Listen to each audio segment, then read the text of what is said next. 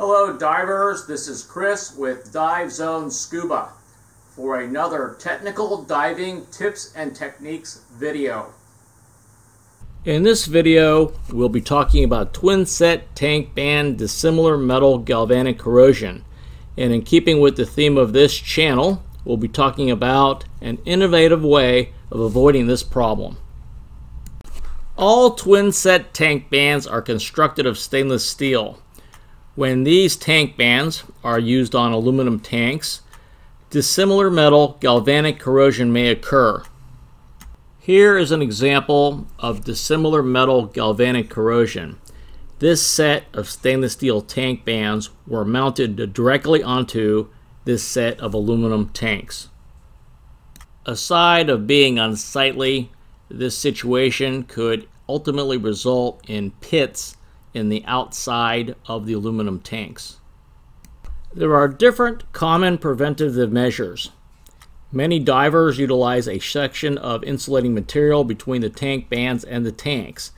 This material could be inner tube tire rubber or PVC shower liner. There are a number of problems with these approaches. First, the material can be expensive or difficult to find. 2, it may be tedious to line up the material neatly under the tank bands. 3, the material can be displaced from underneath the tank bands during the 11-inch band spacing process. And finally, 4th, you have to do it over each time to remove the bands for inspection. After doing this a few times, you may ask yourself, is there a better way? On this channel, if you haven't already noticed, we are always asking ourselves this question. Here is today's solution. This may not be the best solution in the future, but for now, it seems to be working quite well. So what this is, it's 3M safety walk tape. I'm sure there are many other manufacturers.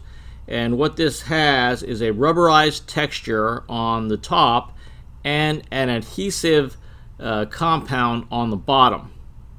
So what you do with this material is you cut off approximately a 20-inch strip, and you're going to adhere this to the inside of the tank band on each side. The difficult part of this process is adhering the safety tape to the inside of the tank band and making sure that it lays flat. If you've ever attempted to put a nitrox sticker on the outside of the tank, you can imagine how difficult this process can be. Here are step-by-step instructions for installing the tape. With the backing still on the rubber non-skid tape, you want to center and tension the tape on the inside of the tank band. This initial position will also hopefully be the final position of the non-slip tape. While the non-skid tape is tensioned against the tank band, you need to remove 2 inches of the tape backing. Next, press the 2-inch section of the exposed non-skid tape against the inside of the tank band. With the initial section of non-skid tape adhered to the inside of the tank band, you can continue removing the protective material and continue pressing the tape against the inside of the tank band. During this process, ensure that you are maintaining the proper spacing with respect to the edges of the tank band with the non-skid tape. Here is an image of the non-skid tape applied to the entire inside of the tank band. Here is a completed set of tank bands.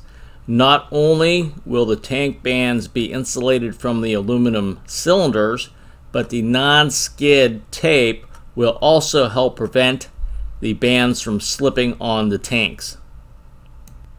Here is an image of the tank bands on a set of aluminum tanks. The bands slide easily up and down the cylinders until the bolt is tightened.